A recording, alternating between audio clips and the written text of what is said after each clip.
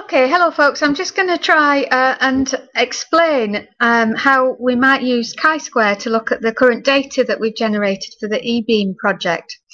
And this is our first go at using chi-square on this data, and I'm going to attempt to explain what I think it shows. So we're looking at a little subset of data. We're looking at 23 people who answered question 1 by saying that they weren't able to submit their work on time because the submission process was too complex. So it's their first use of Turnitin, and we asked 804 people, and of those 804 people, 23 said that they couldn't even hand their work in on time because it was too complex to engage in. So that's good in the sense that there were only 23 of them out of 804, but bad for those people, and bad in the sense that, of course, what we would want is for all of them to be able to submit their work on the first attempt.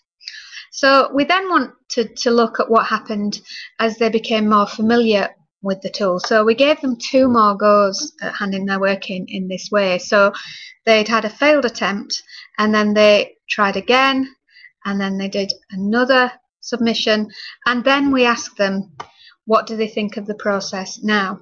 So what did those same 23 people think of Turnitin after 2 more goes of handing it in?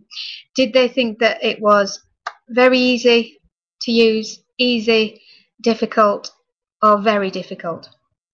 And what we might fear as an institution is that of those 23, all of them are still finding it very difficult. And if that were the case, we might be worried that the technology was so impenetrable, or the guidance and support that we'd put in place was not adequate, and therefore they were still finding it very difficult. So normally what you do with chi-squared is to have an expected value, but on this occasion, what I'm doing is calling that a fear, because what we're wanting to do is establish whether the patterns that we see are statistically different from that feared outcome. So it's perhaps not what we might expect. We don't really know what to expect, perhaps, but it's something that we want to establish that is not the case. And so we're going to statistically measure the difference between the feared outcome and the actual outcome. So we're using fear where you would normally use expected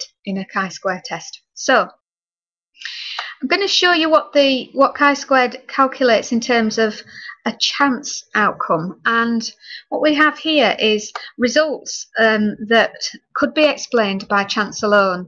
So if these were the results that we actually got, they would deviate from the feared outcome by a small enough amount that it could be explained by chance alone. And on the face of it, if we had actually got these figures, you might kind of look at those and say, well, actually, that looks like things have changed. There were 23 people who found it impossible on their first submission, but of those 23, well, only 13.5 of them, because you can't have half a person, that's what the stat shows, 13.5 of them are still finding it very difficult, but 5.5 of them have moved a little bit and they're just finding it difficult at this stage. And altogether, 4 people find it now very easy or easy. So actually things have improved, they've significantly improved. And if we had those results and we said that, on the face of it, you might find that acceptable.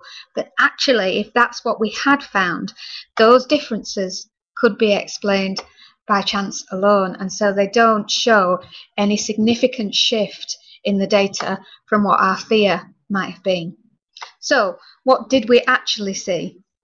Well, if you look at our actual results, they're here, and what we found that was, of those 23, 3 of them at the end point after 2 more goes think it's very easy, 5 of them think it's easy, 11 still think it's difficult, and 4 still find it really difficult.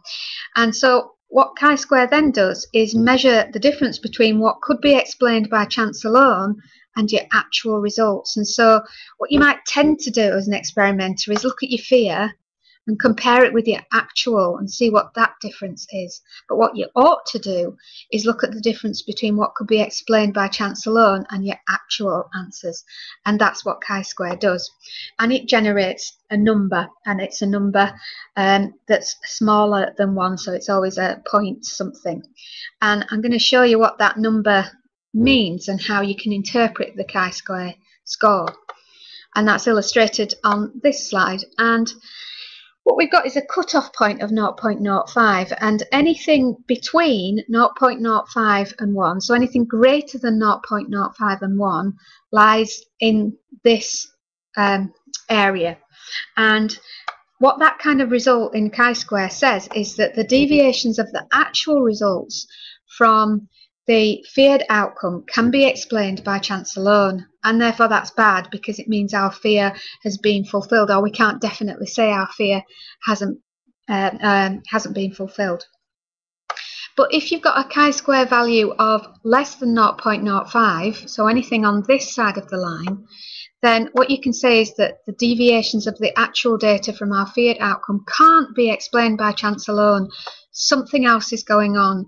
There's a statistically significant improvement away from what our worst case scenario might be towards something that's rather more positive. So either the students are being resourceful enough to grapple with it and overcome their initial difficulties, or the technology is accessible enough that they can learn to use it effectively after 2 more goes, or the guidance and support that we're putting in place is adequate to help cause a significant shift in their perception of the tool over 2 more iterations. And of course that's good because our fear hasn't been fulfilled. So if we go back to this data, when we apply the chi-square test to it and look at what our actual answers are compared to what we could be measured through chance alone, we come out with a figure of 0.0000000, so a very low figure for chi-square, and that's good because it means that our actual results are statistically significantly different